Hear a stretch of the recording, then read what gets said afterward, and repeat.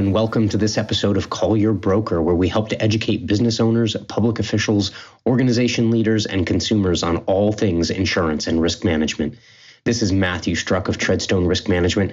Today's episode is something that we'll be doing intermittently. These types of episodes will focus on software, technology, and process improvements for both the public and private sector.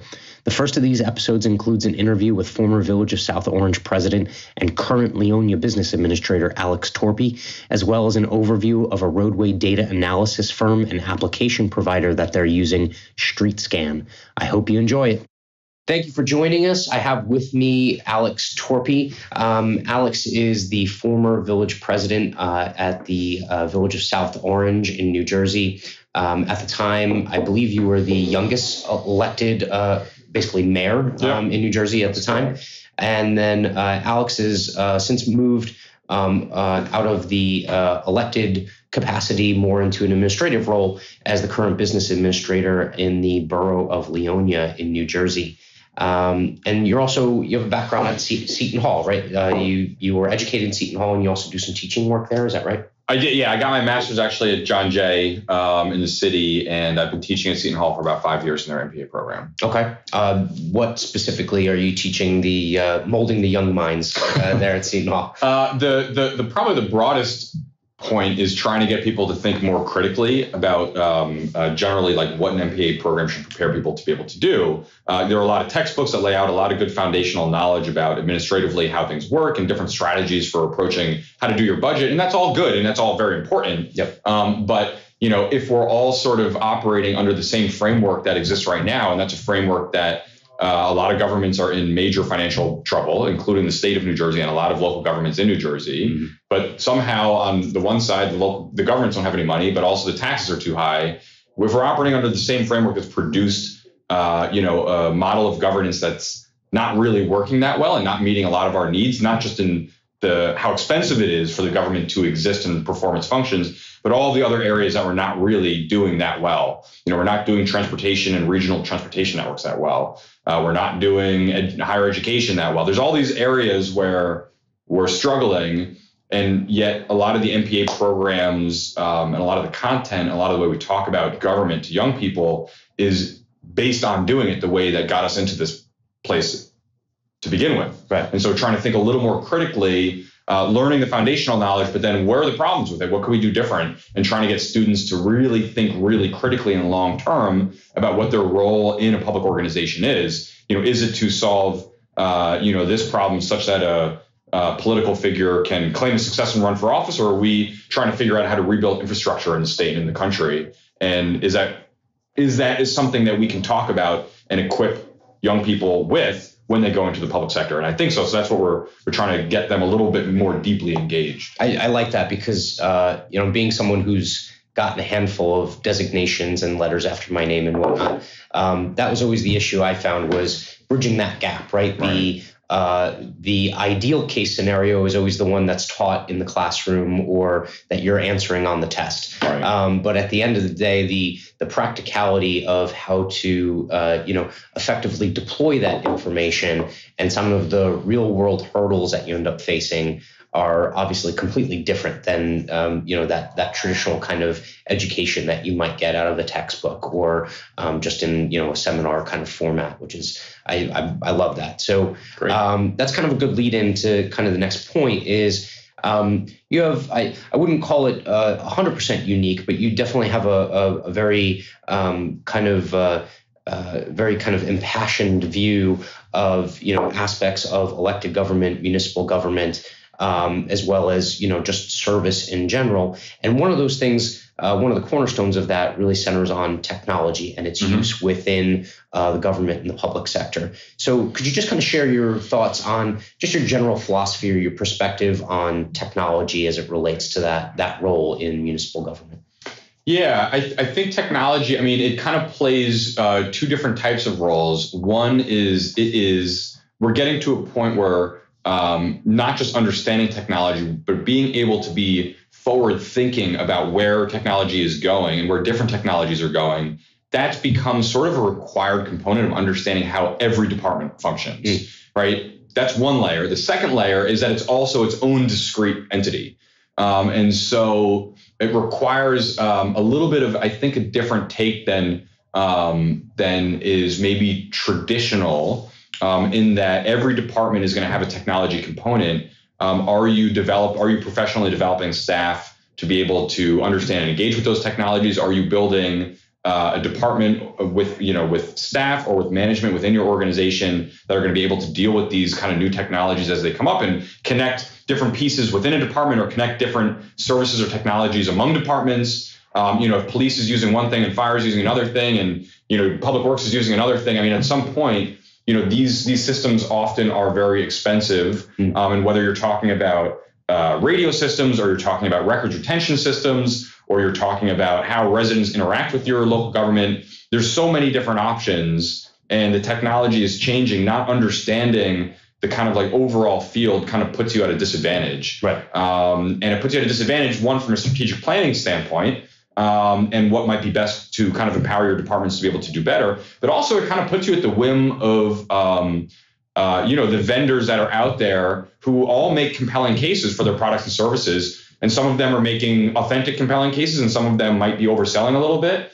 And it's very hard to tell which is which. Right. But they all are good at making the compelling case. So how do you navigate that landscape and make the best decisions to bring the technology in that isn't the latest and greatest, or isn't the one that won X award, but is the one that is built on meeting your department or your organization's needs, that you've identified in a process that is technology agnostic and isn't built on only committing to one software or only committing to one vendor, but is built on what the needs of the community are. Yeah, I think that's something that as someone who is, I was kind of brought up in more kind of like science and math household. Always had a big appreciation of NASA space travel and exploration, things like that. I always found it interesting that NASA, as a semi-government agency, right?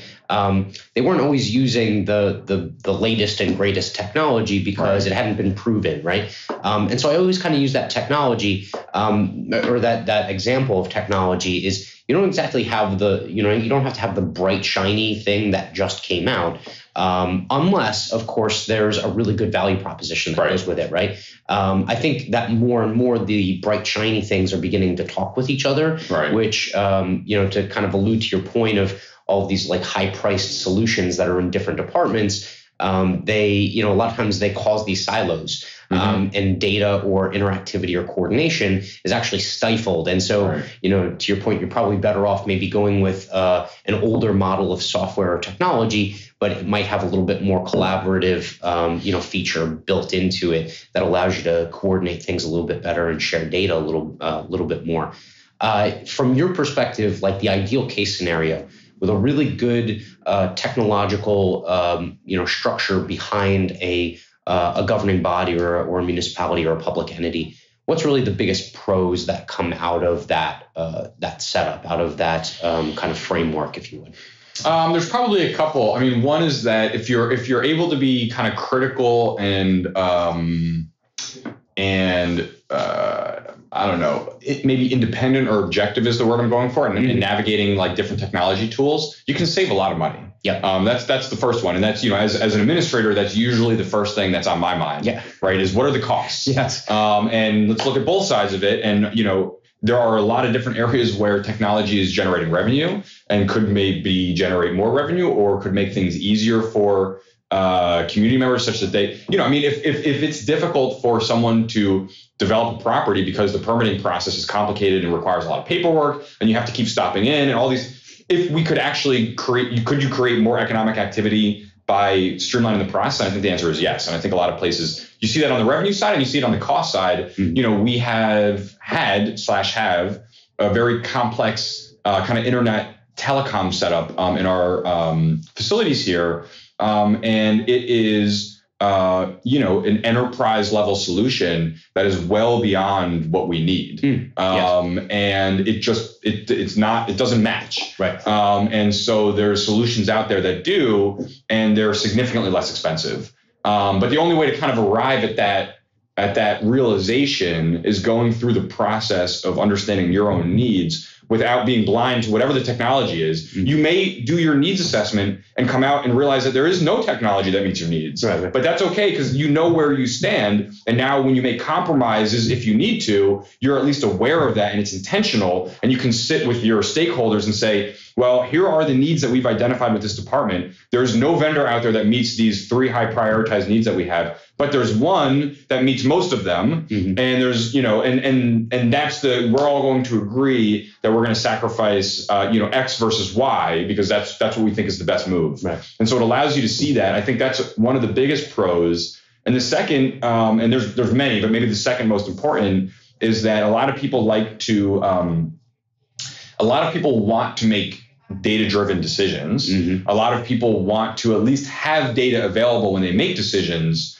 But data is difficult. You have to go get it. You have to compile it. You have to analyze it. You have to apply it in the way that's appropriate based on what, how statistically significant the data is and how you collected it and what the implications are and what conclusions you can draw from it. Right. And that's, that process is much more formal and much more comprehensive than the way that a lot of people approach decision making, especially in the political world, but really in any world. People tend to make decisions based on their, immediate reactions to things. They tend to make decisions based on past experiences that are sort of amorphous in nature. They remember something working one way or not working, or they remember they had a conversation with someone who said, oh, that's not a good something, but that's not really objective enough, right? That's not emotional. Enough. Yeah, emotional. Yeah, very emotional. Yeah. And so technology allows you to reduce the cost of collecting data. Yep. And it allows you to reduce the cost of evaluating that data and drawing potentially conclusions from it. So it can be, if it's used the right way, it can be a tremendous help in allowing you access to information that you can use to make better decisions. Yeah, I think one of my favorite podcasts that I listen to is Freakonomics Radio.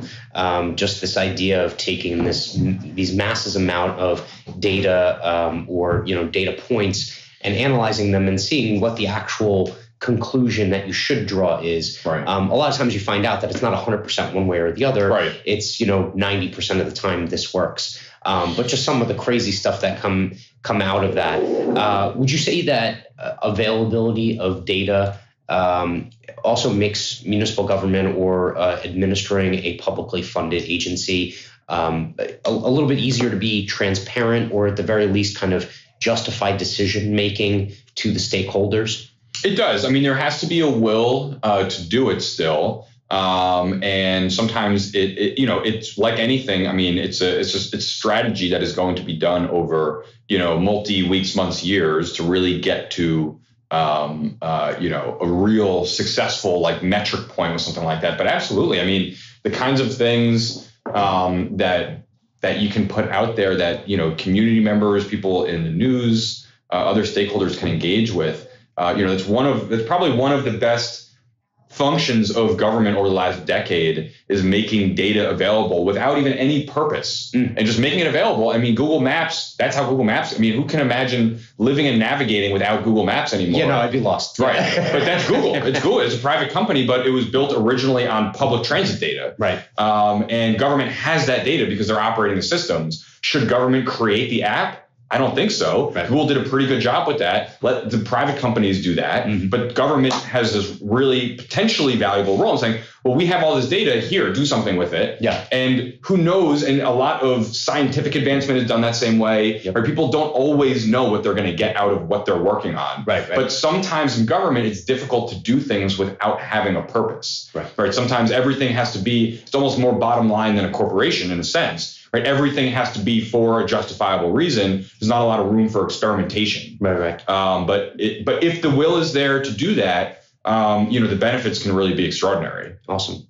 Okay, so hopefully we're going to have you back for a number more of these. But the real impetus of this recording in this episode is really to kind of get to know your background a little bit and your perspective, but also specifically to talk about a piece of technology that I believe you've recently implemented here in Leonia. The technology or the app name is StreetScan. That's STREET. SCAN, and just kind of talk about it. What's really the mechanism, and what does it provide to the borough? And then ultimately, how does it work, and what are the advantages that it brings to the table for Sure. So basically what StreetScan is a data collection company for infrastructure assets. And to give a little bit of context, right, there's really kind of three ways that you can, and we'll just come down to street level. That the main purpose of this is for right now that we're using it for, and there's a couple others that are going to come down the line, is for determining how to do the road resurfacing, right, is to identify and evaluate and rank the order of the streets that we should be going in based on engineering data, based on cost, and based on impact with traffic volume. And there's really three ways that you can come to that decision. And there's, all towns cover some wide range of this, right? One is kind of the ad hoc, like political decision making, which is basically roads get done in whatever order the political stakeholders want the roads to get done in. Right. And that is, so the council member's road gets done. That's right. Or if they don't get along, his road might get done last. Yes. But that's basically it, right? Is there's not really a framework for the decision making. I'm not suggesting that all people who do it that way are doing something nefarious, but there's not an objective framework in place. Right. They're going based on their own observations or and like we just discussed, those observations are probably not going to be as comprehensive and accurate as people think.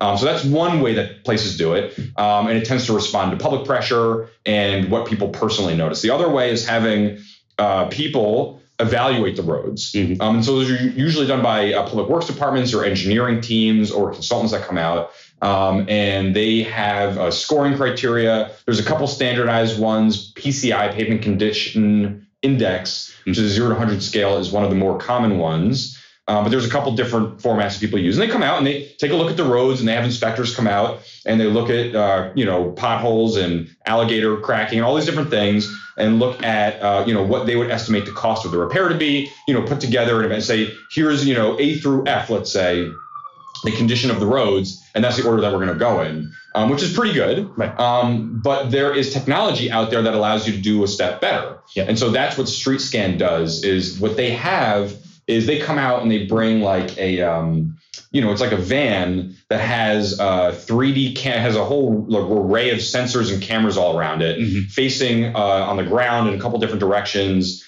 There's radar sensors. There's 3D cameras. I think they still use a microphone. There's a couple other sensors, and they compile all that data. The van is filled with servers. It's incredible, really.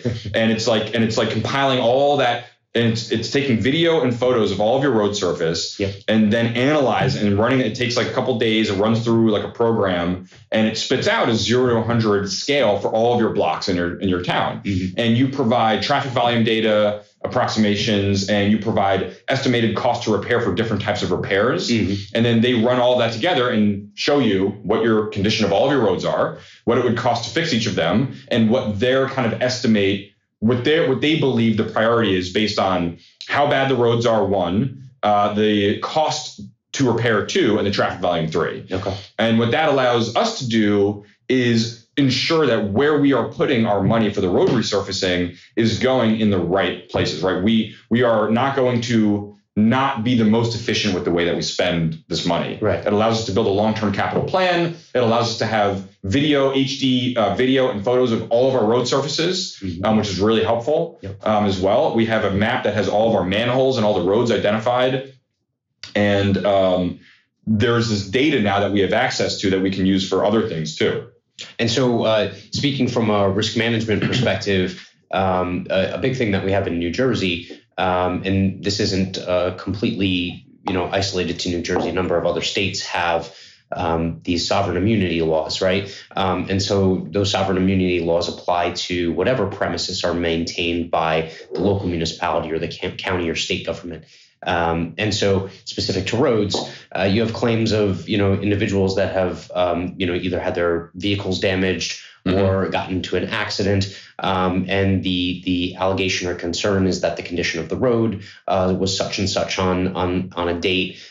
This actually kind of goes to that, right? This kind of goes to the municipality at least triaging which roads are supposed to be resurfaced or fixed.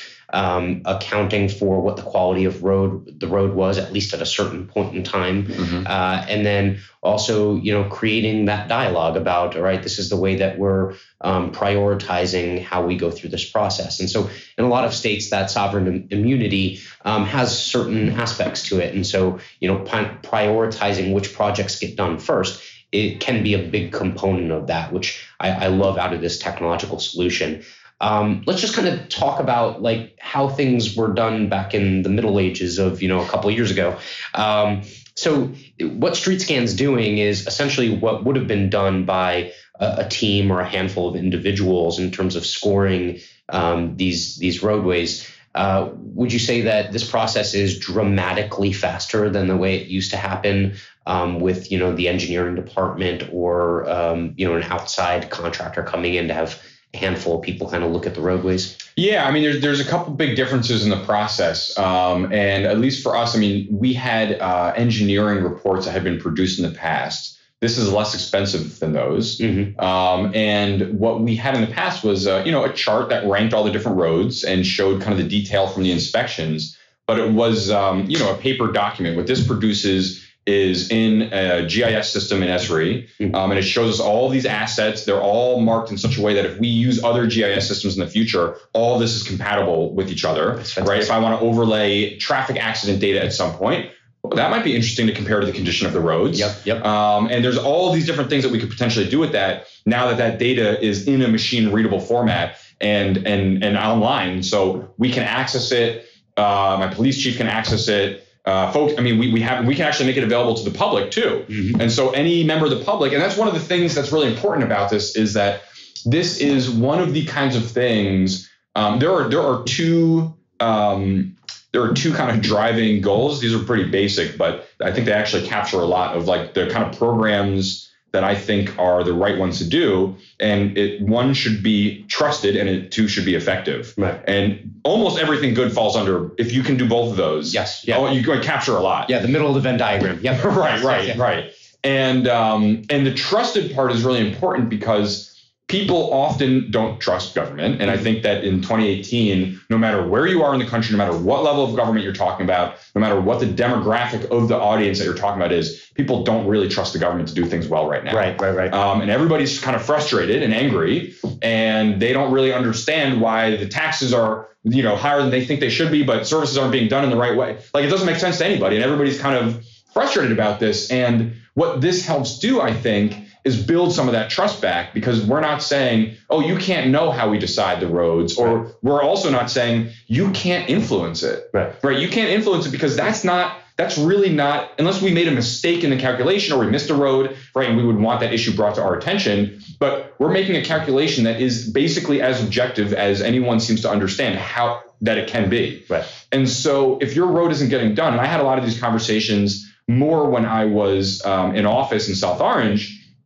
people would come in and they're frustrated about their roads, and everybody's opinion is that their road is the worst. Right. And people would show pictures, and people show me pictures of their kid who fell off their bike. And it's hard not to be compelled by that. Right. I'm sorry that I see your kid fell like that. It's terrible. But they're in a fishbowl, right? They're not going to review every. No, they haven't done the evaluation. They don't know what it costs to fix what roads. They don't know the traffic about. But that's the stuff. If we want government to be trusted, we can't just give resources to people who demand it. Right. Because that tends to give resources to certain demographics of people over others. And it is a non-objective, non-systems way to deal with problems. It's completely reactive, and people know that. And so people tend to, everybody knows the squeaky wheel gets the grease, right? Everybody's familiar with that concept. And most of us, if we're frustrated, we will put that pressure on the government to do something about it, because our perception is that's the only way things get done. Right. But that's a bad perception. That needs to be gone out of the way people think government works. Right. And in terms of providing them with data and providing them with some insight into the decision-making process, I think a lot of municipal government and even county and state level, and even especially the federal level, they kind of shy away from that, right? They're worried about losing momentum in terms of different initiatives. But I like the idea, and I like the practicality of using technology to develop that justification, right? To essentially put a a line of logic of how we got from point A to point B. Because then like you said, that kind of neutralizes that argument of, oh, you're just doing this out of self-interest. Right, or, right. you have some ulterior nefarious motive that's coming out of this. When you say, look, the numbers are the numbers, we analyze it like such, and this is the conclusion we drew. So, and I think people appreciate it. I think they appreciate seeing things that are done in a systems way. Right. Because I've talked to people whose roads didn't get done, but explained the process of doing it, and they're like, oh, that sounds pretty good. Yeah. It's kind of hard to argue with that. And sure, we can't get everything done for everybody, but that's always the case, right? And people who are in the public, taxpayers, they're already paying the taxes. They shouldn't have to ask us for services. Right. They shouldn't have to come to council meetings and demand things. They shouldn't have to write letters in. It's our job to provide these things, and we should take on all of the responsibility of providing them better than we're doing right now. Right. And people should sit at home and say, wow, things are going really well today. I pay my taxes and I vote and I get as involved as I want to be, but I don't need to go lobby my government for my road to be safe. Right. Well, and it's also the industry of managing expectations, right? Right. So if you are in the dark about what's going to happen, obviously you're going to draw irrational conclusions, or you're going to get overly agitated. Yeah. But if you use Street Scan and you go out and you say, all right, well, the roadway that you're on is maybe second tier on the priority list. We expect to get to that road within this time frame. I think that kind of neutralizes a lot of that, a lot of that just misinformation and people kind of flying off the handle because they feel like they're not being updated enough on when things are being taken care of. Yeah. So, all right, fantastic. So this was an awesome interview. Thank you very much. Sure. Like I said, I want to definitely make this, a recurring, I don't know how frequently, but, obviously you have work to do, but, a recurring kind of situation. The one thing I'll ask you about at the end here, and throw a little bit of a curveball, but I love to ask people this. What are you listening to or reading currently that's kind of, and it could be anything. It could be fiction, or it could be, like you said, one of the, various municipal management models, manuals that are out there. Yeah. So what do you kind of either have rolling on your podcast or you've read recently? Well, I'll give you two real quick. So one is, I'm reading the municipal management manuals too, but those aren't quite as exciting. Sure. The two things that are really on the front of my mind that I'm reading and listening to, one is a book called Snow Crash. Okay. It's a science fiction, Neil Stephenson. It's unbelievably brilliant. And it, very unique. It's a bit of a steampunk genre. Okay. And he's an exceptional writer, and he writes a lot of science fiction, and it's a little bit of a silly, critical take on kind of everything. You read it and you're like, yeah, this is absurd, but also amazing. And that's kind of the one side of it, the sort of fictional side. Yeah. And this particular science fiction is very fictional in that way, or a little bizarre, I guess. And the other is I have been completely on with Neil deGrasse Tyson and astrophysics and astronomy in general. That's a good one. So I'm going through I finished one of his books a couple weeks ago. I'm reading Kip Thorne's book about, you've seen the movie Interstellar. Yep. And I didn't realize, I knew Interstellar was meant to be scientific, like they were trying to be accurate. I did not realize until a couple weeks ago, one of my buddies told me about this. I did not realize that they brought in Kip Thorne, who is a Nobel Prize, one of the preeminent physicists in the world, to dictate basically in the movie what is scientific and make sure that everything is scientific. That's awesome. And so some of the things in there, and so the book catalogs the start to finish making of the movie from this physicist's perspective. And he is, the conversations that he was having with the directors and all these people, like, no, that, and like what can work, and basically everything in the movie is possible from a scientific perspective, and it's the most accurate rendering of a black hole ever produced by anyone. Awesome. And so what's funny about it is reading from the physicist perspective, right? They've got all the talk about data, right? I mean, this is like data to a degree that I can't even imagine. This is like the Good Will Hunting chalkboard data. Yes. Yeah. And that is, and so they're, in their labs, they're in, research universities working on this stuff. But, the budgets in those places are tight, right? And their visualization capacity is limited. Now you've got a giant Hollywood movie with a very large graphics budget coming out. And what was really interesting was seeing, and I imagine this must have been thrilling for the physicists, and probably for the graphic team too, but what they did, the way they designed the graphics in that movie was built on the models that this physicist uses in the lab. Yep. So the graphics are beautiful, but that basically they took the data and the visualizations they have and, put, however many millions of dollars went into producing those graphics. And people are like, this is probably what this looks like. That's awesome. And no one has ever seen it like that before because no one's really had that kind of money to create something like that. Oh yeah, that's the one thing I like about anything that has to do with science fiction, or when they actually include as much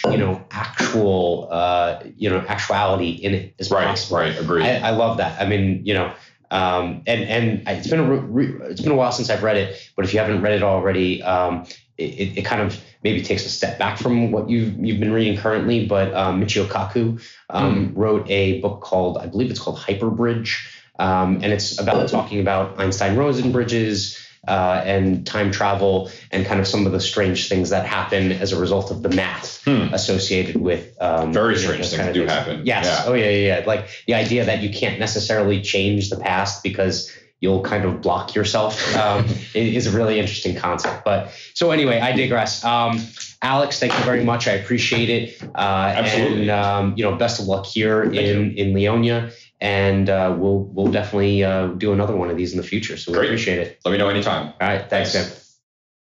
And that's a wrap. Thank you for joining us on this episode of Call Your Broker. We hope you got something out of it. If you did, please, please, please hit the like button, subscribe, leave a comment or a review. If you have specific questions, you can always reach out to us directly at either treadstonerisk.com or lbanj.com. We'll see you next time. And as always, this is a reminder to call your broker.